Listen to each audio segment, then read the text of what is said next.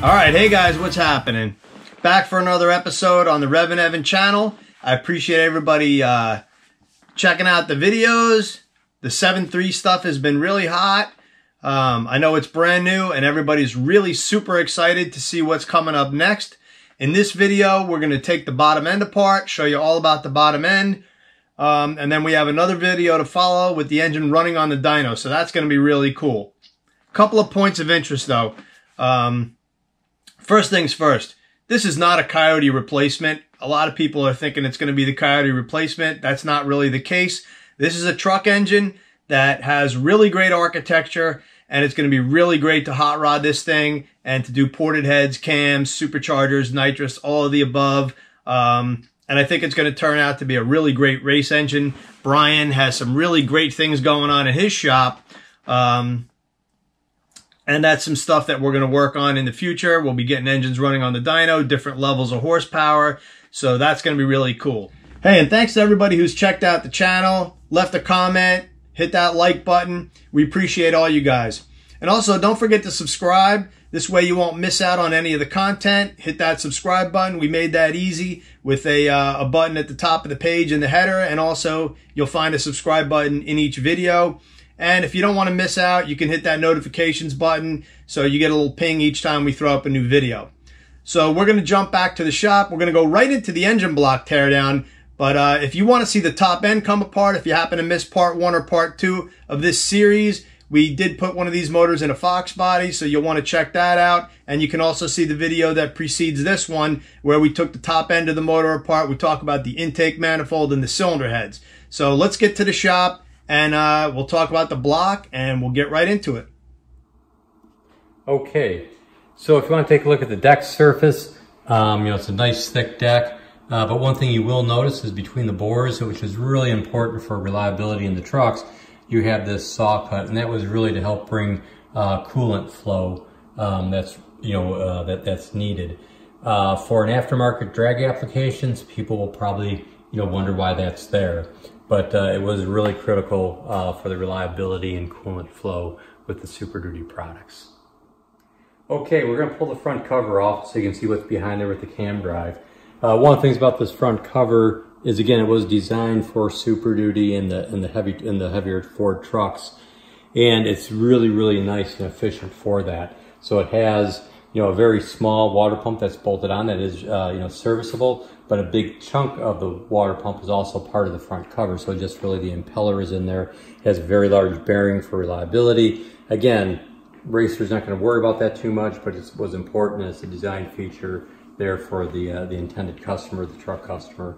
Also, as part of this, instead of having separate brackets that would be bolted on for tensioners and idlers, that's integral to the cover.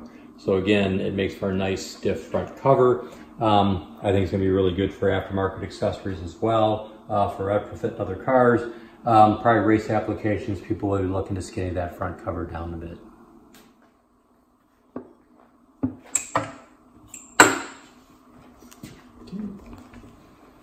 All right, Brian. So with the cover off, we can see this is not the conventional V8 cam-in block drive for the camshaft, in that there's a variable cam timing setup and a tensioner, and then obviously there will be a drop down chain for the oil pump. So can we talk about that a little bit?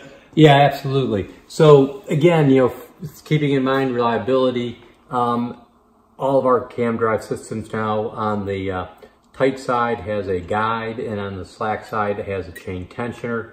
And of course, as you mentioned, this is a VCT unit, so it's a dual equal unit, so you advance or retard the entire cam phasing.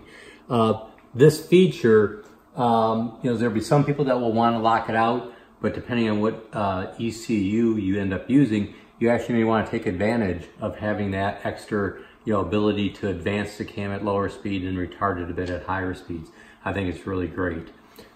This sprocket here, this small sprocket, I have already taken it off, but this would drive the oil pump. That is an assembly that's down in the pan to drive the variable displacement oil pump. Okay, this is just a piston out of the engine. This is one that hasn't run yet. The piston is a really nice design. But one of the things you'll see is, from the factory today, I mean, back in the old days, you'd have a 1/600 compression height or higher from the factory. This is already pretty tight. So if you're going to run boosted applications, in my opinion, you're probably not going to be able to tighten up on that compression height a whole lot. This engine is almost a 4-inch stroke from the factory. And, taking everything into consideration with the stock block, I would be leery of going much beyond a 4/100 or 4/200 stroke. So you're probably going to be talking maximum cubic inches of the 470 to 480 cubic inch range. I think you could push it to 500, but I think you'd have to go pretty large on the bore, and then I'd start to worry about the bore wall thickness if you went and did that. Got tool clearance.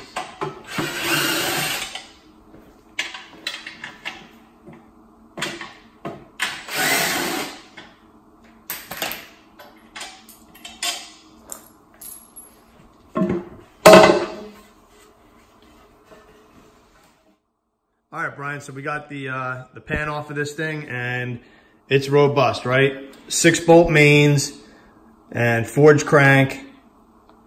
What do you think about this thing as far as handling boost? Well, I think you kind of just answered your own question. 6-bolt mains, forged crank. I think, this is going to be really, really good for most reasonable level boost, most street guys, racers, and to be frank, I think it's going to be good, even for an ultra street motor using stock block. I plan to do so. So, for those who aren't aware, please explain ultra street and the horsepower level essentially that you'll be trying to achieve out of one of these motors. Yeah, ultra street is a class. It's an 8th mile class. It runs, it's got some pretty tight rules around it.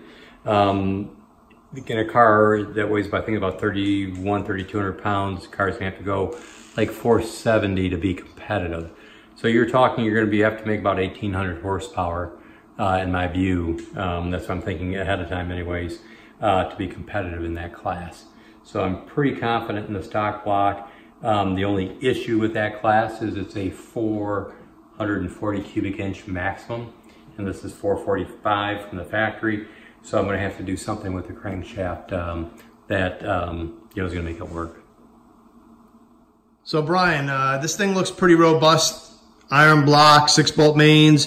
What about boost? Can somebody just chuck a blower on this thing, and how's that going to work out? Yeah, I think this thing's going to be really robust for, reasonable levels of boost. And what I mean by reasonable levels, I mean, the typical street, 8-9 pounds of boost. As you mentioned, we've got every main cap has got 6 bolts, 4 down, 2 across through the deep skirted block. The deep skirted block, as you can see, has got a lot of ribbing for stiffness and for, noise, vibration, and harshness for the production vehicle. It has bosses for 4 knock sensors. There's one here. I removed one on that side. There's 2 on the other. So this block and the crankshaft itself is forged. So you've got a really stout bottom end to start with, for sure. All right, so what about cooling? How's the cooling work on this thing? Is it pretty typical of Ford V8? Well, I tell you what, I got something else that will maybe demonstrate that a little bit better. Let's take a look. All right, so what we did here is we took a stock block and we cut it with a bandsaw about 1 inch below the deck. And this allows you to see, inside the bores themselves. You can see we have a lot of water around the bores. They are Siamesed.